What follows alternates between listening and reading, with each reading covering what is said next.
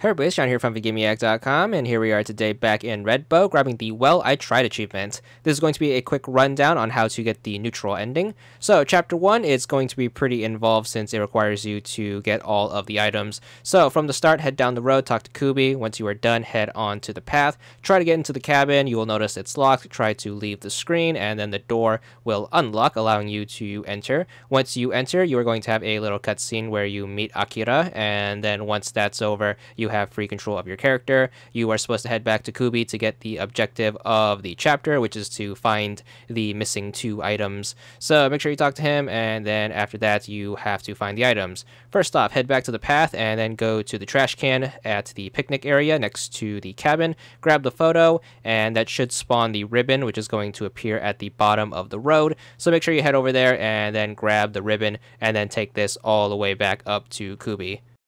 Alright, for this particular playthrough, you want to make sure you put the ribbon as an offering. This is going to be one of the good actions, which is going to help keep things neutral because we will be doing bad actions later on to counteract this. Alright, Chapter 2. First off, grab the firecrackers from the cash register thing right here. Head inside the shop. Once you get control of your character, make sure you push the step ladder and grab the lighter on top of the shelf. Once you have those 2 things, bring them both upstairs to scare the cat down. Once upstairs, head to the last room on the left. Once you are in here, go to the stove. Make sure you interact with it using the firecrackers, and then light them using the lighter, and that should get the cat to come down. Head on outside, and you will notice the cat has dropped the key to the storage room, which is where we need to get going next to meet a character, as well as get another specific story-related item.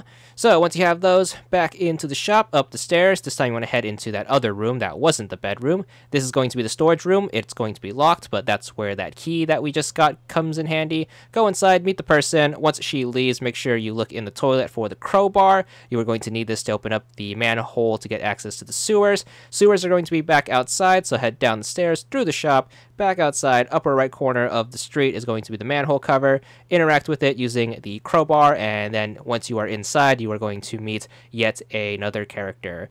So once you meet said character, you're going to speak for a while. He's basically going to ask you to help him out with a murder. What you want to do is you want to head upstairs. To get this particular ending, you want to beat this without murdering anyone. So to do that, what you want to do is you want to head back to the shop, back up the stairs. Instead of grabbing an instrument of killing, we are going to grab a photo off of the wall on the 2nd floor. Then once we have that, we can head back to the storeroom to tell the lady to go meet the dude in the sewer. Once that's done, we are going to follow her.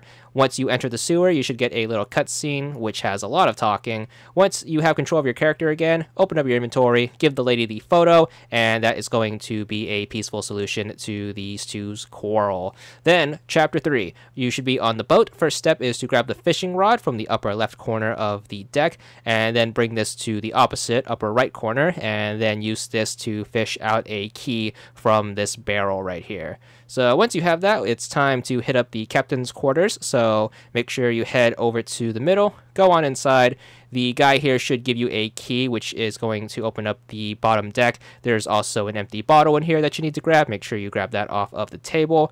Back outside, make sure you use the key that the dude just gave us to open up the ladder right here. Take the ladder downstairs, and you should be in the bottom of the ship. You are going to be forced into a conversation with this guy named Umbi. Make sure you get through it, and make sure you don't accidentally talk to him a second time. Instead, we are going to go straight to the back of the ship. So grab the crowbar off the table, and then use it on this crate to reveal a hole. Make sure you go to the back of the ship. Once you are back here, use the key that we fished out of the barrel in order to open up the gate, and then you will notice these barrels right here. Use the bottle on the barrels to grab the rum, and then quickly make your way back to the top side of the ship. Once again, be very careful not to talk to Umbi on accident. You do not want to talk to him a second time, because that is going to mess up the sequence of events. So just straight upstairs, and then straight back to the captain's quarters. Once we're up here, same thing with Umbi. You want to make sure you don't talk to this guy. Instead, go straight to him, open up your inventory, and give him the rum. If you did that correctly, that should kick you to the epilogue, and then you can make your way to the lighthouse. Lots of talking in here.